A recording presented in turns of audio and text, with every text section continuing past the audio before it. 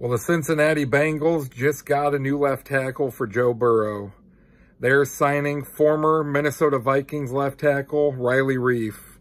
No contract details at this time, but good for them. But as a Vikings fan, I'm kind of bummed.